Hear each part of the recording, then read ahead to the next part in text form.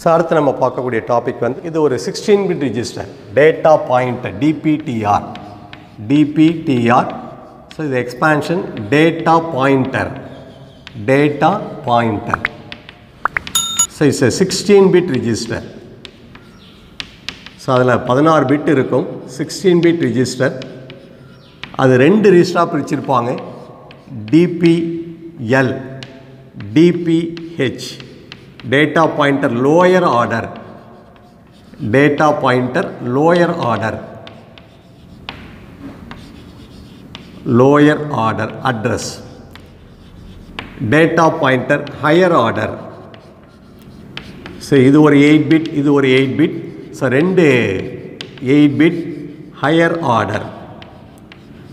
So இது ஒரு 8-bit registers, இது ஒரு 8-bit registers. So for example இப்போ DPH, so ஒரு 8-bit இருக்கும்.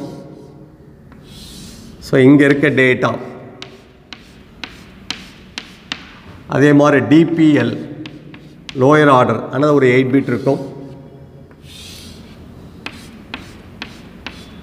ஸோ நம்ம ஆல்ரெடி தெரியும் இது எல்லாமே பைனரி. ஸோ எல்லாமே இந்த ஃபார்ம் ஆஃப் தி பைனரி.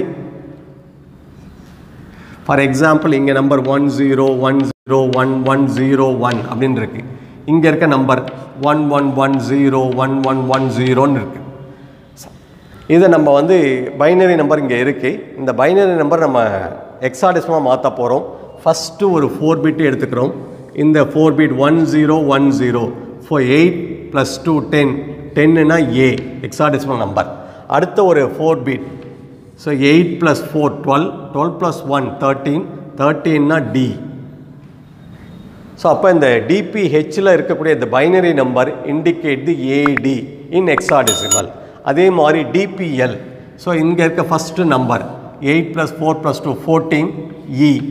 தென் அடுத்த 4 நம்பர் 1110 இதுவும் E 14 நம்பர். அப்போ இந்த DPTR என்ன பண்ணுதுன்னா என்ன டேட்டாவை காப்பி இண்டிகேட் பண்ணுதுன்னா ADEE.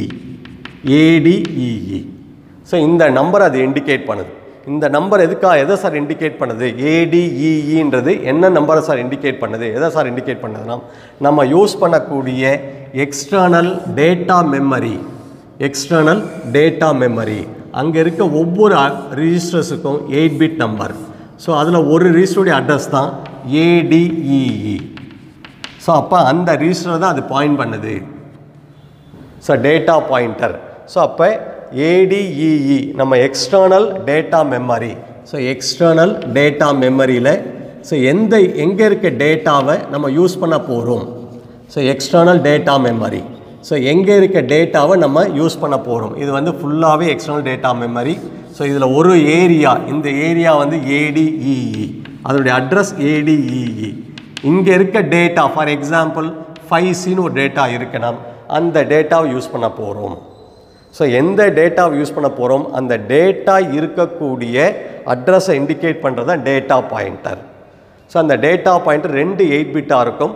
Lower order, higher order, அந்த ரெண்டுத்தில் இருக்க நம்பர் பைனரி பிட்ஸை ஹெக்ஸாடெசிமலாக கன்வெர்ட் பண்ணி நம்ம யூஸ் பண்ணக்கூடிய டேட்டா மெமரியில் அந்த அட்ரஸ் உள்ள ரிஜிஸ்டர்ஸில் என்ன டேட்டா இருக்கோ அதை யூஸ் பண்ண போகிறோம்.